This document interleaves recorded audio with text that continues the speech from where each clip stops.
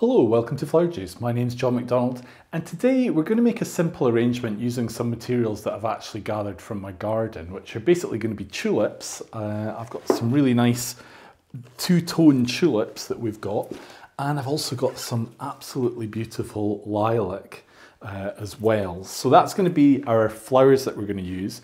But the container that I want to use is this, which is really just our clothes peg basket.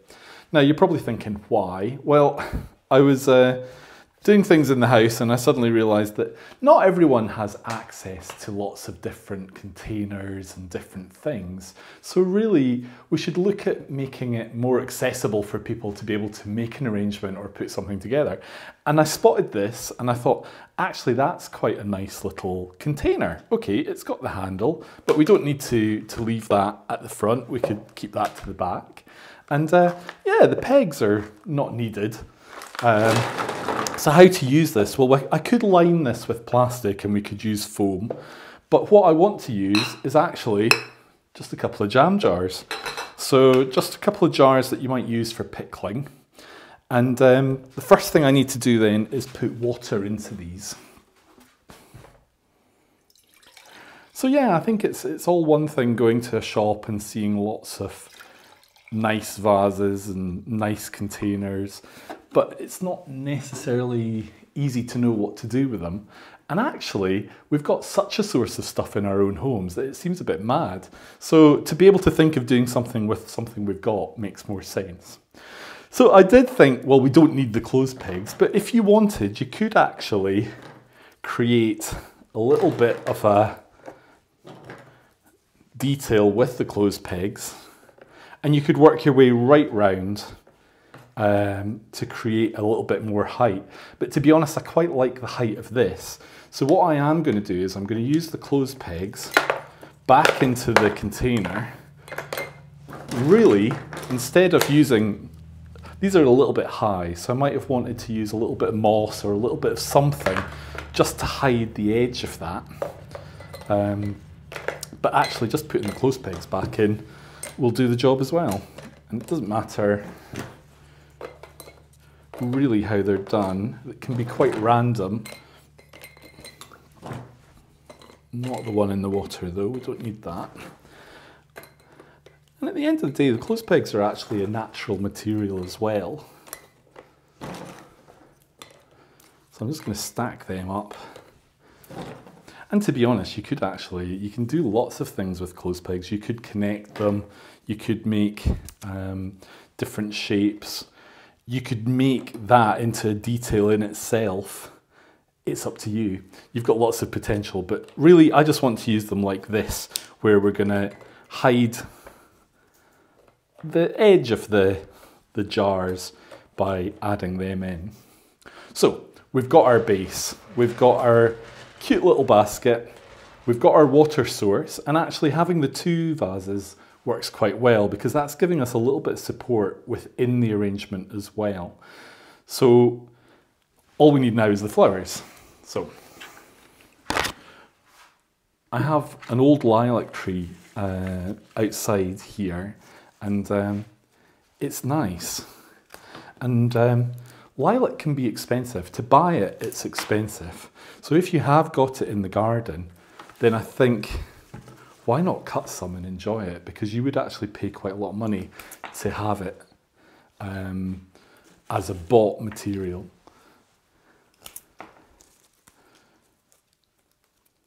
And the great thing is, if you do have the space and you have a lilac tree, you're going to get this every year, which is amazing. Lilac can be a little bit funny or a little bit temperamental, so it is worth cutting it in the morning before the sun comes up or before it gets hot and let it have a really good drink. So we call that conditioning your flowers. And conditioning really just means that you're going to let them have a good drink in cold water. You'll have taken off any leaves that will be underneath the water level, and you'll just let them have a really good drink. There's nothing more to it than that. When you are conditioning, you don't want to cut on a node, you want to cut a nice clean cut on an angle. That increases the surface area so that your flowers can get a good drink. Also nice and clean because you don't want bacteria to really evolve in your water. And then really just the actual conditioning is really that they just get a good opportunity to hydrate. So this is our little lilac base. And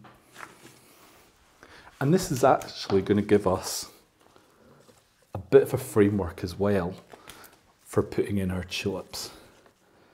So I really only want to use the one type, which is this one.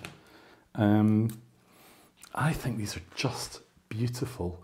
Now last autumn I went and bought a load of bulbs and I put them into the garden, and I've been kind of avidly watching to see what they were going to do, when they were going to come up, and now they're up and they're looking great.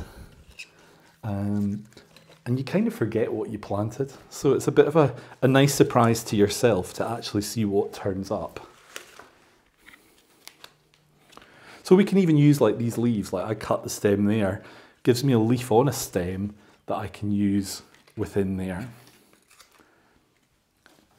If you've got any wee bits that are showing a little bit of damage, that's okay. You know, plant material is basically real flowers in the real world. They're not all perfect. So it's not a problem to show a little bit of a damaged leaf or a damaged stem. It's not the end of the world. Now, I think what works well with this is that the actual tulip flower has basically a lighter colour on the tip. So that makes it tie in with our container, rather than just using different colours. Like I have this one as well, which is absolutely gorgeous. In fact, we might put this in as well, because let's face it, more is more, as they say. But I am conscious that there's not a huge amount of room in here. And I don't really want it all just to feel squished in. That would be a shame.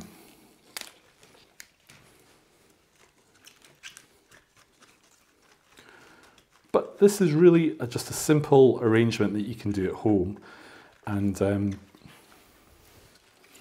I think people don't realise the opportunity that flowers can bring if you start to do flowers regularly for yourself.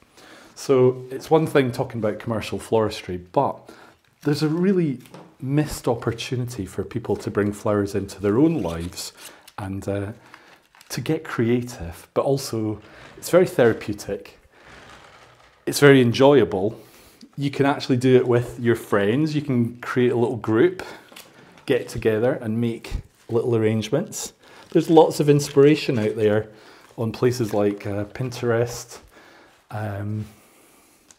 You really don't need to be clever or fancy. You can just use materials and flowers that you can find easily and just get creative. So I do recommend getting hands-on. If you've never made an arrangement, make this your weekend, give it a go, and you will really enjoy it. You don't need to rush. I tend to put things together kind of quickly because I'm conscious that we're doing a video and you don't want to watch me for half an hour. But take your time, enjoy it. It's not necessarily about where you end up, it's about the actual doing it.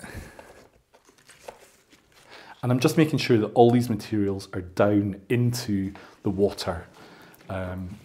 We don't want to have pieces that are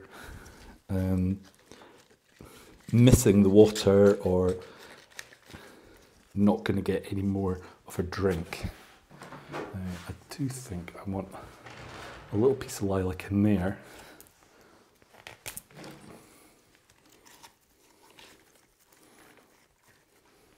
And that's it. It's really as simple as that. We can make it more complicated if we want, or we can keep it quite simple. What you could do if you wanted was you could add a little clothes peg in, or bring in a little detail just to make you look twice. But actually I think I prefer it without. But you can see you could put in like a little detail like this. But I think it's actually nicer just left natural. And if we want to do detail, we can have them here and you just get a glimpse of them there. So that was today's video, using materials that are easily found in your own home, and just to show that it's straightforward to make a design. Don't be scared, just have a go. So if you've not subscribed, click here to subscribe. We have new videos every week and we would love you to join us to get some more ideas. So take care, stay safe, and we hope to see you soon.